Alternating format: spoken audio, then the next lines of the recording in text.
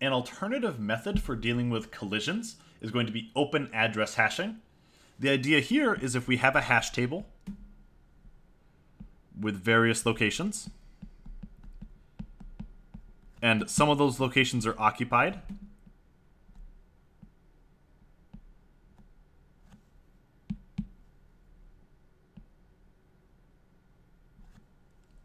let's say we wanted to insert something into the table and we hit a location that was already occupied. What we're going to do is we're going to do some sort of mathematical operation and find a new location and insert the element at that new location instead. So that is the idea behind open address hashing. How can we do this? Well, we're going to modify our hash function to take two inputs, the key and the number of times that we needed to rehash. So here, let's go through this code a little bit. We're going to say we're going to start with this rehashing variable being 0, and we're going to keep rehashing it until we find an open location. So we have a repeat until. We've seen this before. We're going to say the location that we are hashing to is I of h of k comma j. This is because we want to be able to rehash this. If the location we compute that at location I is empty, we just add it. If it's not empty, we're going to rehash it. So we're going to increment this variable, and then we're going to try again and again and again until we run out of locations in the table. If we run out of locations, we're going to throw an error of hash table overflow, and that will let the user know that there's no hope of inserting anything into this hash table because we have overflowed it. Having said that, let's discuss a couple of ideas for what this hash function might look like. H of kj might look like ak plus c times j mod m. This is what you might call linear hashing. What you could also do is hkj is equal to some hash function h1 of k plus j mod m. What this does is it will linearly search every location after the current one that you have checked. That seems like a somewhat reasonable guess, but if you had regular patterns, maybe you would get a problem where you continually need to search lots of locations, so it might not be a good idea. Alternative ones might be h of kj is equal to h1 of k plus c1j plus c2j squared mod m. That's quadratic hashing.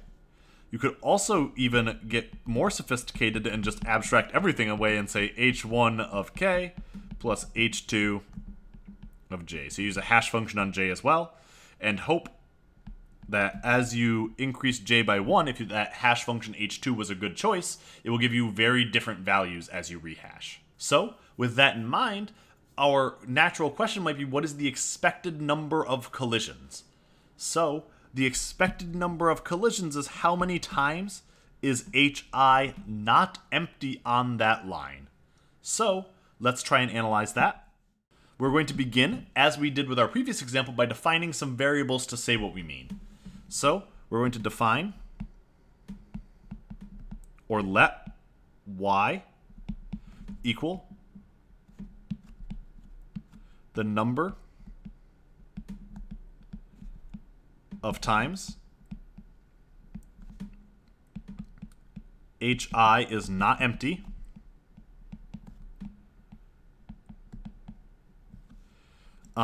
in step 5 of our methods. Let's scroll up and verify that I didn't lie to you. In step 5, we are always checking whether or not the location matches the key. So we're doing this for insertion, but for all of the methods it will be the same. So let us first say I sub j is equal to h of k j. This lets us say what is the jth value that we get when we're continually rehashing here. So I0 is our first attempt at hashing, so we want to know what is the probability that h at location I0 is not empty.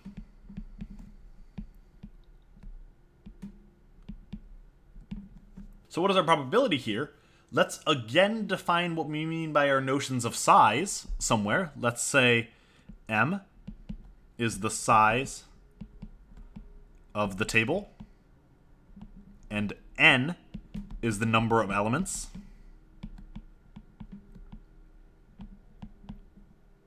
If I have a hash table of size M and I've inserted N elements, and this hash function is chosen intelligently so that all locations are equally likely, what we have here is that there are N locations that are occupied out of M total places. So if we had 10 locations occupied out of 15 total locations, this would be 10/15ths would be the chance that we hit one of those locations. This is making a similar assumption to what we did before, that every single hash function we have is well chosen enough that all locations are equally likely. This is sometimes called alpha, which is the load factor. We will briefly discuss that at the end as well. So that's not too bad. So let's discuss the probability that hi0 and hi1 are not empty. Well, in order for that to be true, hi1 had to be empty, and we needed that hi2 would not be empty, which there would be n-1 locations if I never rehashed to the same location again. And there are m-1 possibilities. This is making the assumption that we never are going to reach that first location again, which if you chose a good method, will never happen. And this should start to already look familiar. We saw something with nearly identical symbology appear when we were doing one of our gambling problems. The one that had a bunch of balls in a bucket and we were pulling them out.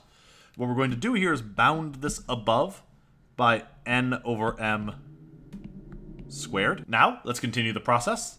What is the probability that hi0, hi1, and hi2 are not empty?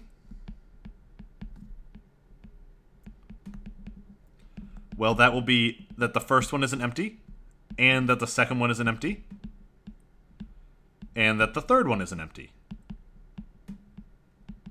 Which is less than or equal to, you guessed it, n over m quantity cubed.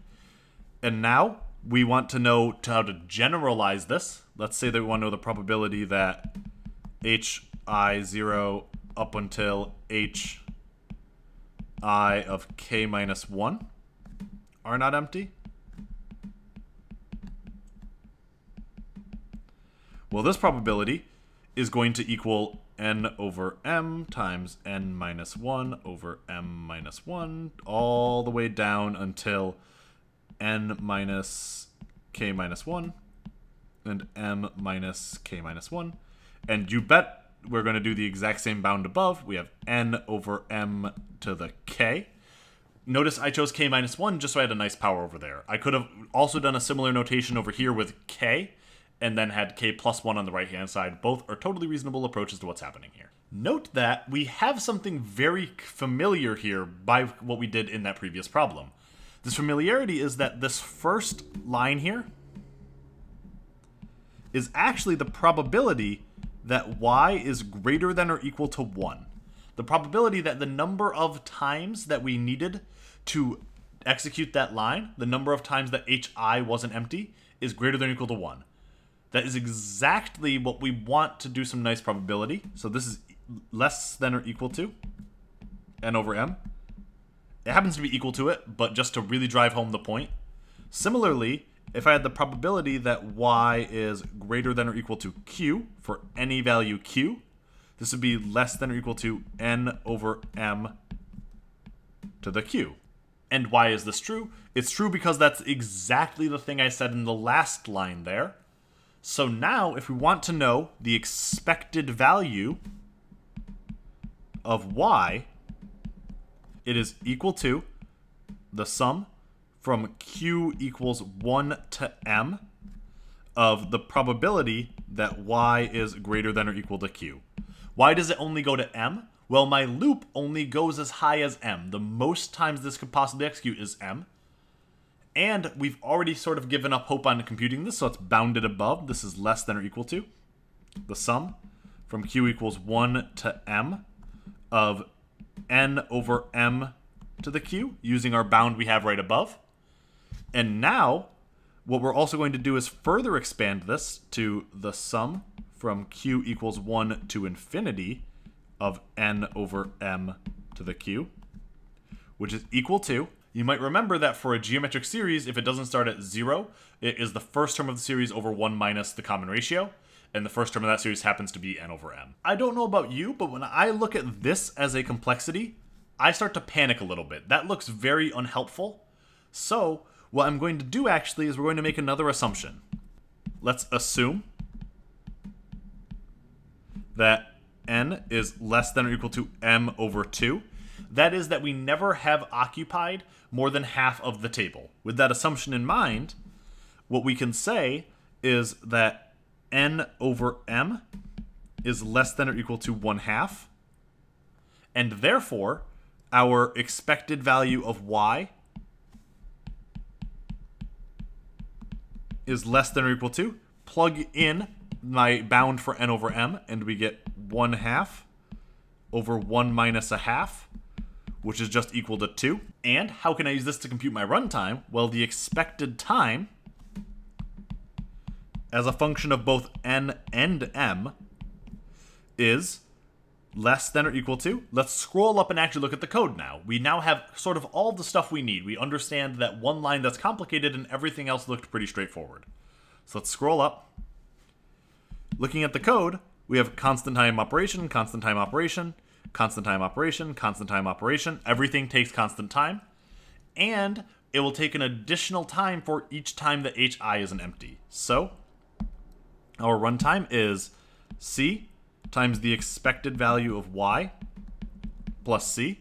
And I know that this is actually an equality, and then it's less than or equal to c times the expected value of y is less than or equal to 2 plus c, which is equal to 3c. And therefore, we have that the expected time is in theta of 1. Now, let's go up and actually look at the code and maybe analyze the best and worst cases.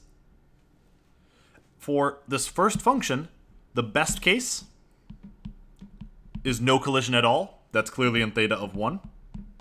Our expected case we just analyzed, and under our assumption it was in theta of 1. And our worst case is that we need to search through every single thing in the hash table and that the hash table is completely full. Therefore, the worst case would be theta of n, or theta of m if you're talking about the size of the hash table. In the worst case, those would be identical. And if we look at the actual code, what we're doing is we are rehashing, and then if the thing is empty, we're inserting it. The only difference between any of these methods is rather than saying, is the thing empty, what we're doing is the thing at that location equal to a key, and is the thing at that location equal to a key. There really is no other difference between any of our methods, our insert, our member, and our retrieve functions. Therefore, all of them have the exact same complexity. So we have the same complexity for all three of these, which is nice, because that means we don't have much to memorize.